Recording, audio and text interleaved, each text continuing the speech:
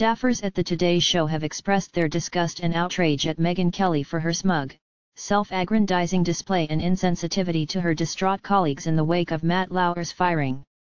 Insiders at the show told DailyMail.com that if she had a public comment to make, she should have focused on the accuser and the Today team, who are devastated by the allegation surrounding Lauer and his firing, which came late Tuesday night. Instead, Kelly used her platform on her show Wednesday to say, "This one does hit close to home.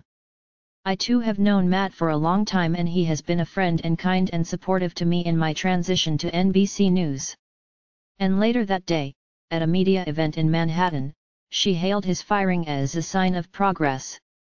Her Today Show colleagues are outraged. Colleagues at NBC are outraged at Megyn Kelly's remarks about Matt Lauer. Kelly used her platform on her show to say, "This one does hit close to home.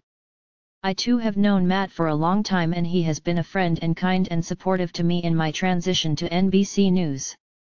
Savannah and Hoda were shell-shocked and tried to strike the balance of reporting on someone they had known for years and considered a friend, while also showing respect for the accuser, NBC insiders said. Lauer, an NBC veteran, was rumored to have been furious when she joined the network. With Lauer out of the way, Kelly is now NBC's highest-earning host with a salary of $23 million. Pictured, Kelly and Lauer in May after she was brought on by NBC from Fox.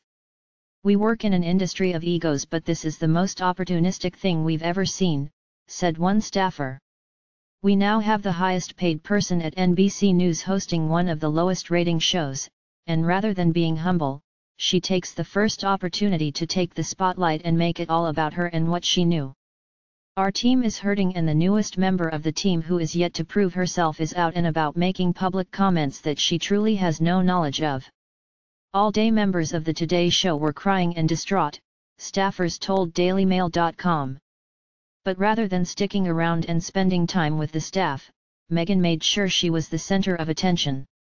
"No one wanted Megyn here, she was forced upon us, and today reinforced why she will never be a member of the Today family." Megyn saw this as an opportunity to mark her territory within NBC News. Yet she failed, and she's now lost the support of everyone. Savannah, Hoda, and Al showed grace and class, colleagues said. They were shell-shocked and tried to strike the balance of reporting on someone they had known for years and considered a friend, while also showing respect for the accuser, who made a very difficult decision to file formal complaint against the most powerful person at NBC News, effectively changing the face of the Today Show forever. A staffer said, Megyn on the other hand saw this as an opportunity to mark her territory within NBC News. Yet she failed, and she's now lost the support of everyone. "And here's something we'd like to say about her: she's terrible on morning television, her show is terrible, her staff think she is terrible, in fact her show should be called Terrible with Megyn Kelly. They were right over at Fox News, she deserves the nickname Me Again, as it is all about her, even though she fails to see that the viewers don't like her." Megyn admitted hearing rumors about Matt Lauer's alleged sexual misconduct before he was fired on Tuesday, but said she hoped they weren't true.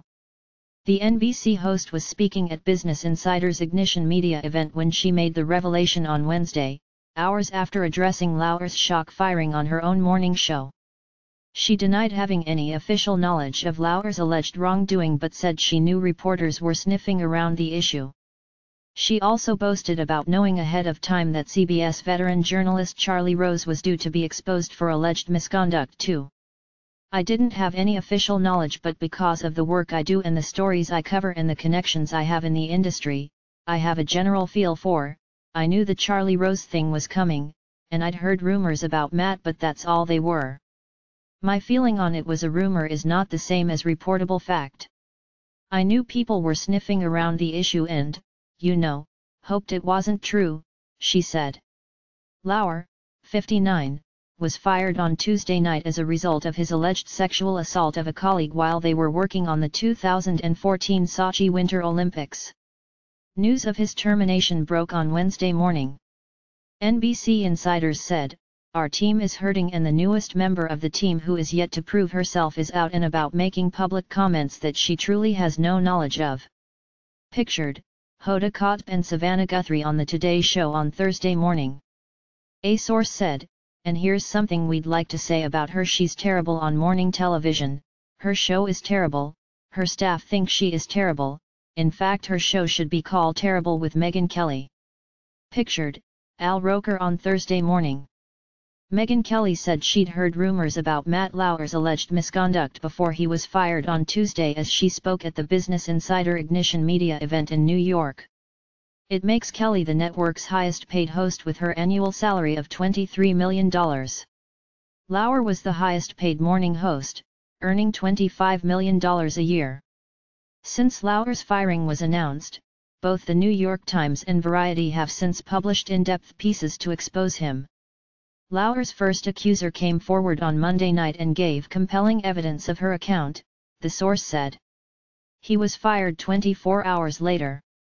At Ignition, Kelly said she did not see it coming despite hearing rumors of his alleged behavior. She said she would not have been surprised to learn that such rumors had transpired to be false. I hear a lot of rumors about myself that are completely untrue. When you're a public figure, people do make things up about you and put them out there in print, so I had no inside knowledge at all, she said of Lauer's firing. She went on to discuss being sexually harassed herself at Fox and said it was the duty of powerful women to be a champion and confidant of those in lower-ranking positions who find themselves being victimized at work. If a woman came to me at NBC News and said this has happened to me, A, I would advise her on what to do, and B, I would work it behind the scenes even if I had to go into the boss's office and say here's a name, do some investigating, I'm not going to tell you who reported it, I don't have to. Powerful women need to be there for less powerful women so that they can grow into powerful women, she said. Kelly also said she knew veteran CBS journalist Charlie Rose was going to be hit by sexual harassment allegations before he was fired earlier this month. News of Lauer's departure dominated the network's morning shows, and Kelly, who was brought on in January from Fox, did not shy away from the topic. This one does hit close to home. I, too, have known Matt for a long time.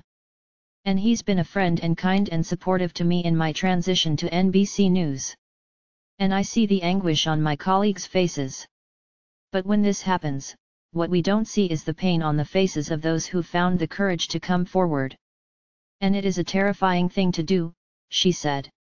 Kelly, 47, later harkened back to her time at Fox News, another news network where this happened, and vowed, like Guthrie and Cotb, to push on with their coverage of scandal despite their personal connections to it. We don't see the career opportunities women lose because of sexual harassment or the intense stress it causes a woman dealing with it when she comes to work each day. I am thinking of those women this morning and hoping they are okay. The days to come will not be easy. We are in the middle of a sea change in this country. An empowerment revolution, in which women, who for years felt they had no choice but to deal with being harassed at work, are now starting to picture another reality. To feel that change is within their grasp. All-day members of the Today Show were crying and distraught, staffers told DailyMail.com. But rather than sticking around and spending time with the staff, Megyn made sure she was the center of attention. Pictured, Hoda Kotb and Savannah Guthrie on Thursday. Kelly said she had hoped the rumors about Lauer were not true as she spoke at the event with Business Insider's Alison Chantel, an appearance which was scheduled before Lauer was fired. After the show, Kelly managed a coy smile as she dodged reporters' questions about the scandal. She is now NBC's highest-paid star with a salary of $23 million. As painful as this moment is, for so many here at NBC, today, at CBS earlier this month, at Fox News over the last year, in Hollywood this fall, it is a sign of progress, of women finding their voices, their courage, and of the erosion of a shameful power imbalance that has been in place for far too long, she said. A final note. I have been at another news channel where this happened, as you know. My experience is, a news organization is bigger than any one person. They all face challenges. They all stumble. But the good ones stay standing and forge forward, fulfilling their core mission, journalism. We'll continue to stay on this story and bring you more as we know it. Until then, on with the news, she said. Then came a deep breath and a brief glance away from the camera until she segued seamlessly into the next item on the agenda. Related articles previous. 1 Next. Matt Lauer accused of sexual harassment by multiple women. The real Matt Lauer, rumors of womanizing and CO star. Share this article. Share script dm.later, bundle, function, if, dm.rotator, new dm.rotator, p40, page size, 1, page count, 1.0, active class, active, rotate, false, $, number p40.share, .on, click, function, dms.facebook.post tofp, related. Lauer admits shame and wrongdoing. There are no words to express my sorrow and regret for the pain I have caused others by words and actions. To the people I have hurt, I am truly sorry. The last 2 days have forced me to take a very hard look at my troubling flaws. It has been humbling. Some of what is being said about me is untrue or mischaracterized. But there is enough truth in these stories to make me feel embarrassed and ashamed. I regret that my shame is now shared by the people I cherish dearly. As I am writing this, I realize the depth of the damage and disappointment I have left behind at home and at NBC. I am blessed to be surrounded by the people I love. I thank them for their patience and grace. Repairing the damage will take a lot of time and soul searching, and I'm committed to beginning that effort. It is now my full-time job. Kelly joined NBC in January this year as Fox News's biggest names crumbled under accusations of sexual misconduct. She had worked there since 2004 and become one of the network's highest-paid and most revered presenters. Lauer's termination was announced by NBC on Wednesday morning. His accuser has not been named. Her attorney spoke with the New York Times to confirm the timeline of events. My client and I met with representatives from NBC's Human Resources and Legal departments at 6 p.m. on Monday for an interview that lasted several hours. Our impression at this point is that NBC acted quickly, as all companies should, when confronted with credible allegations of sexual misconduct in the workplace. While I am encouraged by NBC's response to date, I am in awe of the courage my client showed to be the first to raise a complaint and to do so without making any demands other than the company do the right thing, Ari Wilkenfeld, a civil rights lawyer with the firm Wilkenfeld, Herondine Atkinson in Washington, said. In his letter, Lack said the network received a detailed complaint about the alleged assault and that, upon review, they do not believe it was the only instance of alleged misconduct.